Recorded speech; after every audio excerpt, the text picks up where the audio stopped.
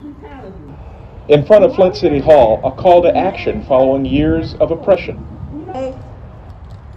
Say, this is for George.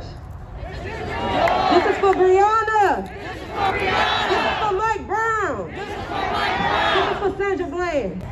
The head of a group called Flint Rising, Nayyirah Shariff, was one of the first speakers. Well, the hard work begins like when the cameras are off, because we need like long-term reform.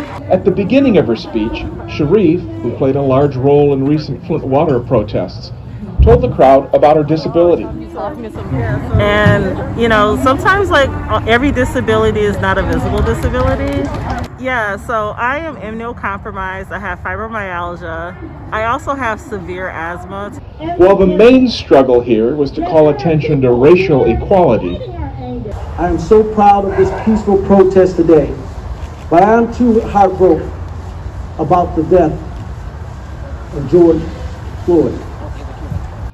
Shariff says the disability community is also being treated unfairly.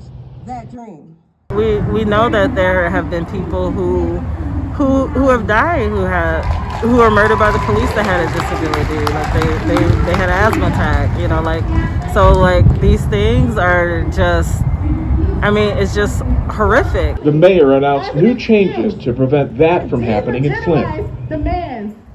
We're calling for an end of police brutality, but also calling for real reform and real change.